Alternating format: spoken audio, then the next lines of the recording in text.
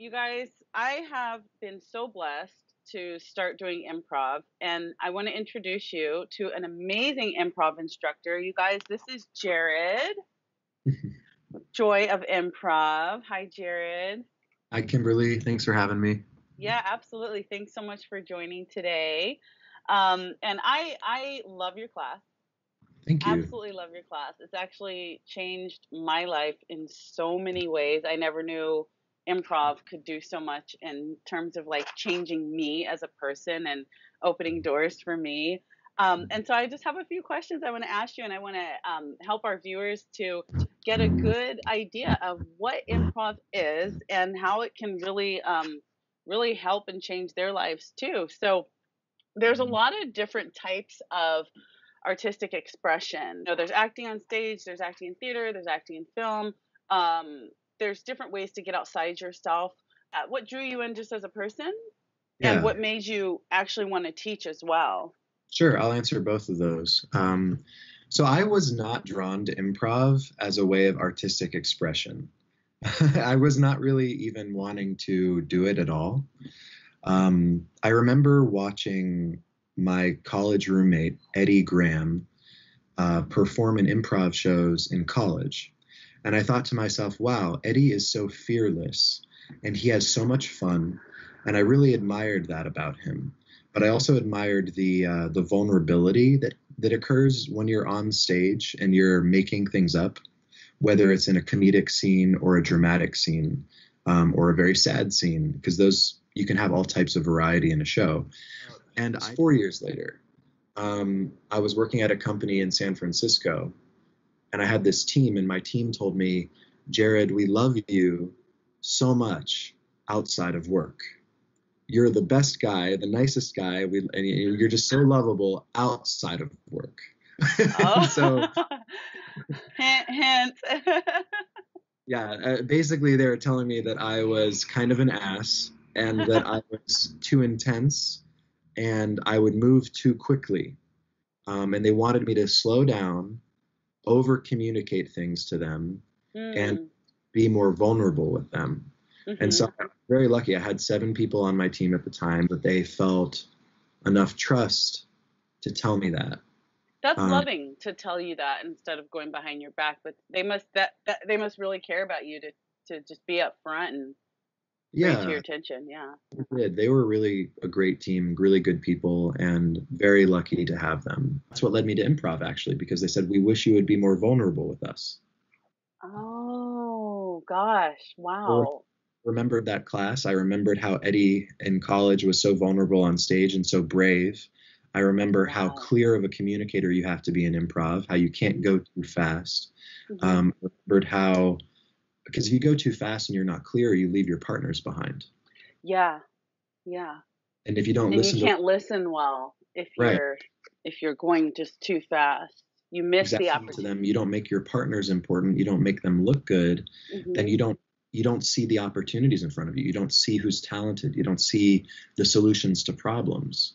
If you're going so fast and you're in like a hustle or survival mode, or if you're in that, it kills creativity, a type of, or in that aggressiveness takes your view, and from having like listening where you're listening in 360 degrees, it gives you tunnel vision.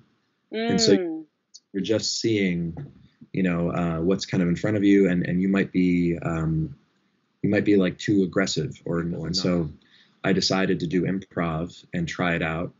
And I did it at Bats Improv in San Francisco. And my first teacher was this lady who's a legend and who's amazing. Oh. I had no idea who she was at the time. I had no idea she's so amazing. Rebecca Stockley. Okay. Wow. My mom, she is the improv mom to many performers and many workers around the world. She's taught at Pixar. She's taught at Apple, Stanford, Telltale Games, LucasArts. She's taught all over. Oh my gosh. Yeah, she takes storytellers and helps them be more creative. Oh my gosh. And she helps people all over the world, whatever their role is, be a better communicator, be a better storyteller, be a better listener, be a better problem solver. Because all these skills really help in different areas of life and work. That is so interesting and amazing because uh, being an actor, like I'm coming to improv as an actor, like just getting started, and that's how I found your class, and I love that. As an actor, I get so much out of it in terms of like my skills and things that I'm working on. But you came at it not as an actor, but as a professional. I didn't want to be an actor, and now I am one. I didn't want That's to. so amazing. That's so amazing. What are some, for those who don't know improv, what are some basics about improv? Because it's all playing.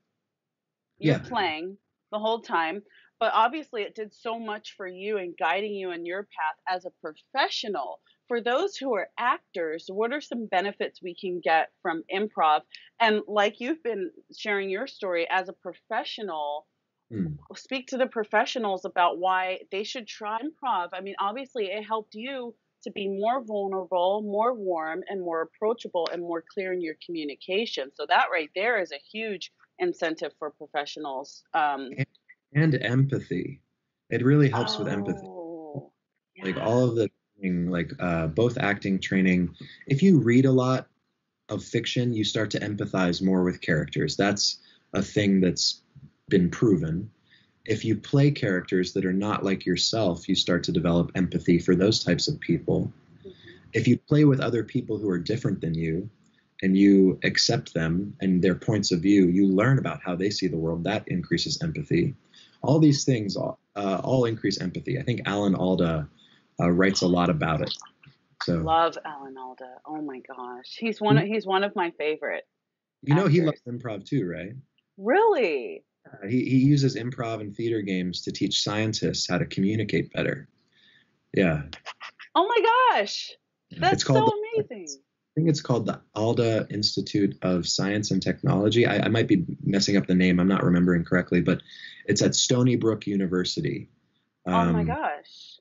yeah, Oh and my he gosh. Was as an actor, how can improv help you in your process? so there are many ways improv can help actors. I think one way is to make the work less precious, to let go of being a perfectionist, Oh, to celebrate mistakes and enjoy them, right? So that's one thing that we talk a lot about in improv is, the circus or going woohoo and like celebrating your mistake. It's not celebrating your mistake is not it's not about, some people don't like that, or some people hear that and they might not like that idea. And I think it might be because they're not thinking about it from the way mm, of it's not about irresponsibly celebrating all mistakes in a way that is like not taking accountability. yeah, It's more yeah. it's more more about acknowledging it, listening to that, learning from it, and moving forward. Deliver on stage or on camera the same way. If you're doing that, that's robotic, right? Yeah.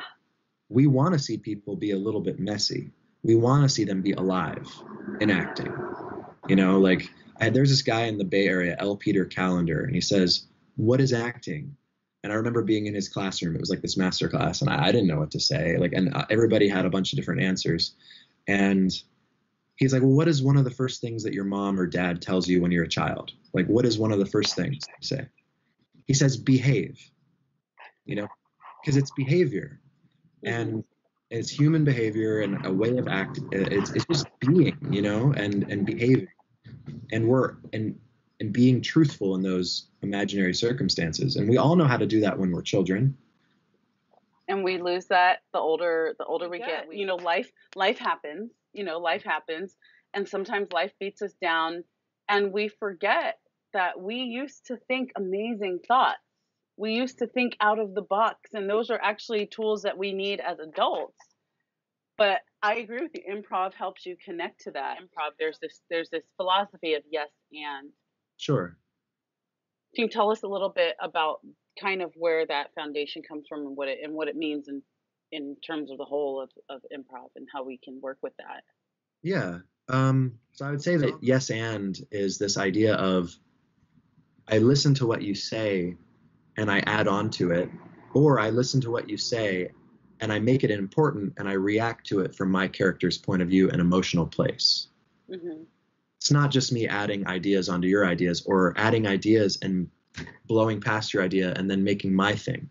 Yeah. What happens is sometimes you get really nervous or you get fearful. And when you're coming from a place of nervousness or fear, you have stuff going on in your head, and you want to latch onto that and throw those ideas out, because that's something that makes you feel in control. Ah, okay. But improv is like a practice. It's a practice of mindfulness. It's a practice of making your partner look good. It's a practice of listening. And it's a practice of letting go of control. That's where the vulnerability comes in. That's where the spontaneity comes in. That's where the ability to be changed comes in. Letting go of control. And so, yeah, so a very simple version of yes and would be just, you say something to me and I just say yes, but I make whatever I say based on what you just said. So like there's a game where it's like, remember when we went to Guatemala on our 20th honeymoon? And you might say yes. And we arrived, in the airport on that little puddle jumper plane. Yes. And you carried my bag for me because my arm was broken. Yes. And, and it could just go from there. And it goes. Yeah. We're just working off what just came before. But yes, and can even be simpler. It can be me giving you an imaginary gift. Like I pick up a present. I say, Kimberly, I got you a present. You take the present. You honor the size and weight of it. You react emotionally to the fact that I got you a present. You open the present. You react with emotion to what you see in the box. You say what you see in the box. These are all little yes ands. You're yes anding me, giving you a present, but you're also yes anding yourself by moment by moment. You say what it is, and then you react to me and how you feel about me giving that to you, right? And so these are all little yeses, little yes ands to what just happened. And it's the idea of agreement. Instead of going, no, we didn't take a little charter plane. We took an Uber. Right. It's like like you said, you're honoring the other person. You're humbling your position to kind of respect and build upon what they give you, rather than going, no, I want to take it this way. So I'm going to say, no, we didn't take that. We took this. And it's like, it's the gift, I think, of agreement. Kieran. Yeah. And Stephen Kieran will sometimes say, just want what you have, man. Just want what's there, man. Want what you have. That works across the board. Yeah. That works if you're dealing with your marriage. That works if you're dealing with a team you're trying to manage. That works. I've learned that improv helps you to be all in. Yeah. It helps you to be all in. It helps you be kinder to yourself. It helps you develop empathy. It helps you celebrate your mistakes, learn from your mistakes. It helps you reframe mistakes, how they can be gifts and creative discoveries. There's so much good to practicing it. I love that. What's something you've seen in someone transform that you were just so happy to watch that transformation? There's a guy from the Middle East named Vahan, who I was teaching a class to 15 founders in San Francisco, and they all had different companies. And what I really loved about that, we played this game called Dolphin Training. And the whole point of dolphin training is to show that the audience is on your side. Basically, the game is a person is in front of a big audience. They have to accomplish a task, but they don't know what the task is. And they have to keep trying things. And the audience is only allowed to go ding if they're getting closer to the objective. Oh, yeah, I love that. So they go ding, and they're getting closer to moving the ball into the hoop and then sitting down in a chair or whatever the objective is. And it's like a clowning exercise, but it teaches you commitment. It teaches you to listen to the audience, that the audience is on your side. They want you to succeed. They have empathy for you. There's so many lessons. There's so many lessons in that game. And I remember Vahan, who was a little bit shy, a little bit tight, just loosened up. And all I told him before playing the game was, look, the audience is on your side. All you have to do is have fun and listen. Keep checking in. Give them your eyes.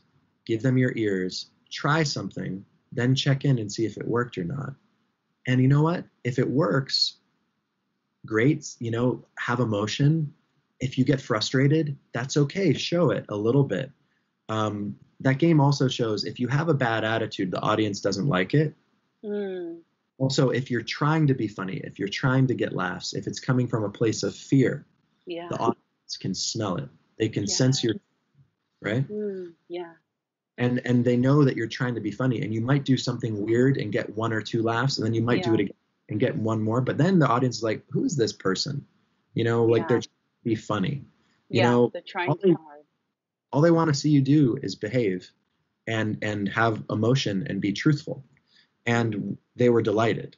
And so Vahan would get a little bit, frustrated at a certain point, and we loved it. And we were empathetically reacting to him and being like, Vahan, we want you to succeed, and we're like on the edge of our seats.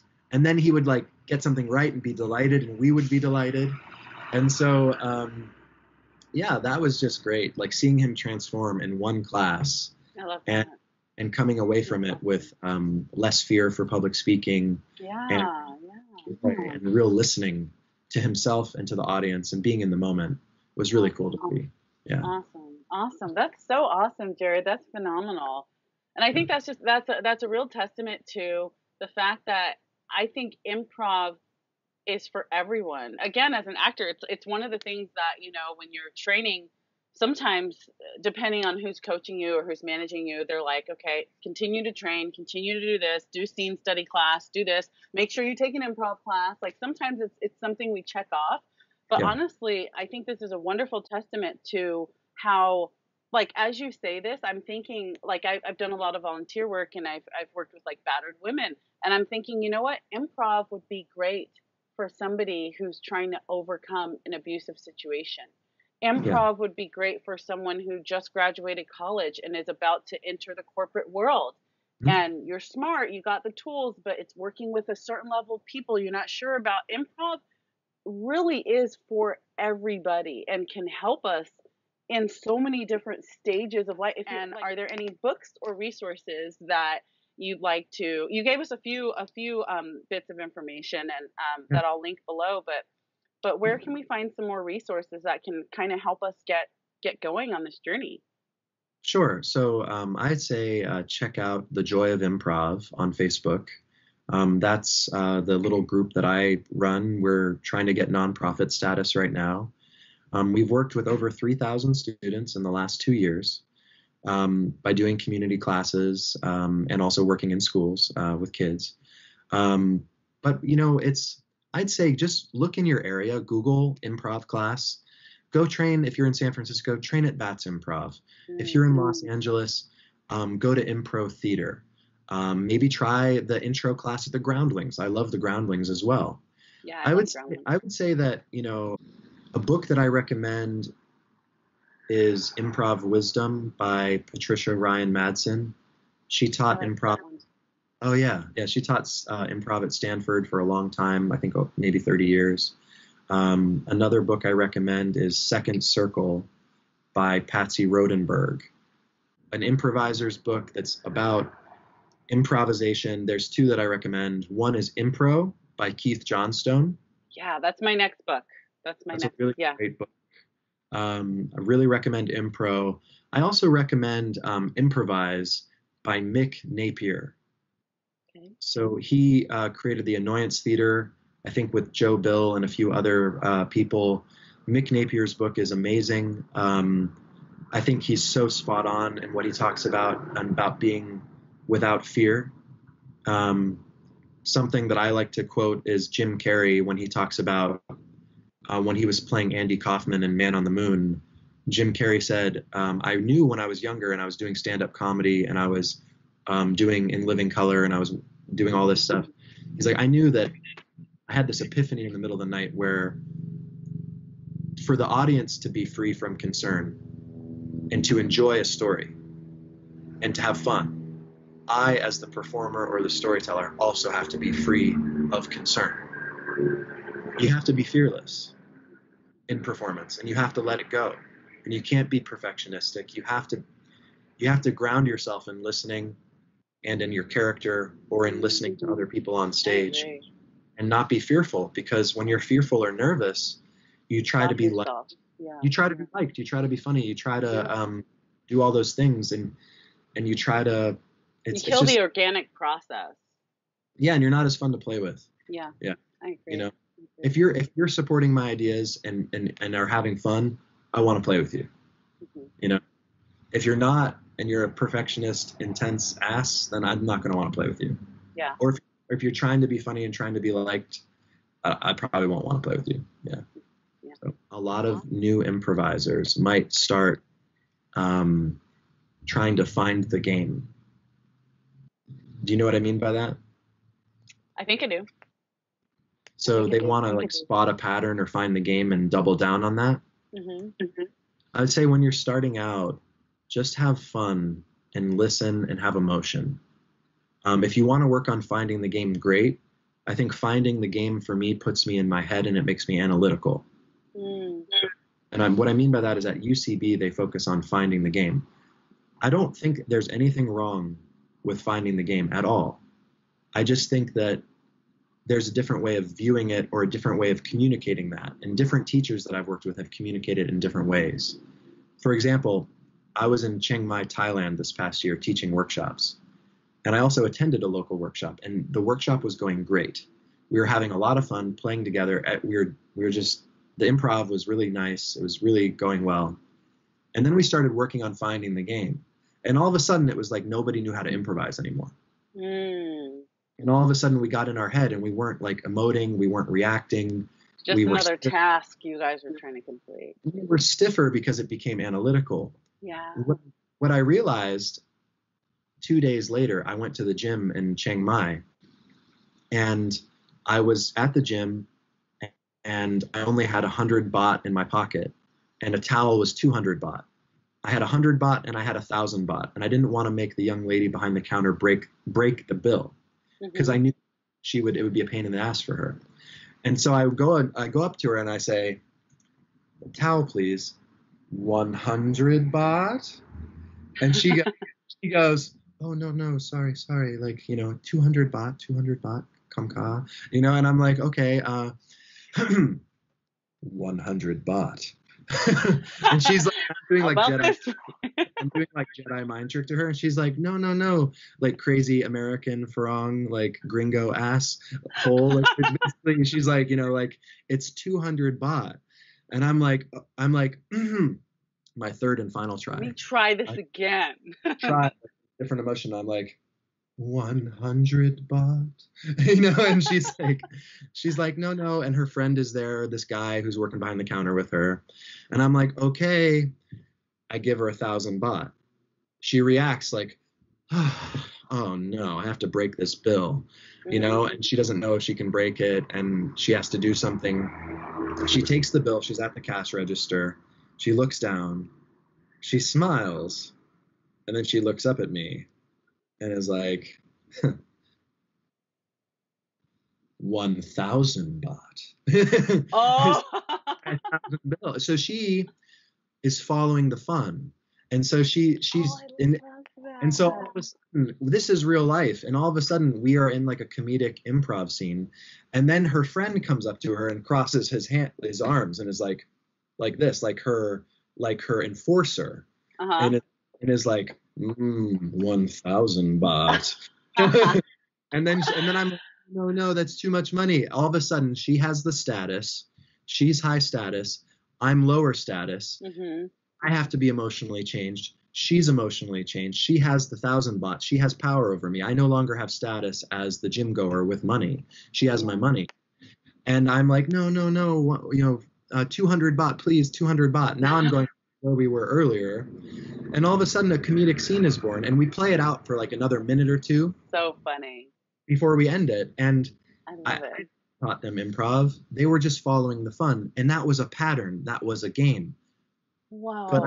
But I didn't tell them follow the game and be analytical. If you are in a class that focuses on game. Great example. Yeah, if you're in a class that focuses on finding the game and that rattles you or that gets you analytical, maybe just think of finding the game as noticing what's happening and noticing what's fun and going after what's fun rather than trying to like make a pattern or be analytical or be clever. Don't worry about being clever. Be obvious, have fun, and follow what is most delightful for you. And often what ends up happening is games or patterns do emerge. Not focusing so hard on that. Does that make sense? It totally makes sense. And what a wonderful example. I love that, man. It was like one of my best Thailand experiences was my interaction with them. And for the next couple weeks of going to that gym, we had this shared camaraderie. I'd see them, they'd be like, connection. I'm all about connection. Yeah, and we were friends after that, you know. Oh man, that's awesome. That's awesome. Yeah. I love that. Well, I encourage you guys who are watching, please check out Jared's class, Joy of Improv. It is amazing. This is my second year doing it. You're so great at teaching it. It's done so much for me personally, and as I'm starting my journey as an actor, it's helping me so much. But just in terms of anxiety, it's helping me so much, Jared. Thank you so much. You guys check out all the links below. Jared, you're awesome. Have a wonderful day. Stay safe. Stay safe in quarantine. Thanks, guys.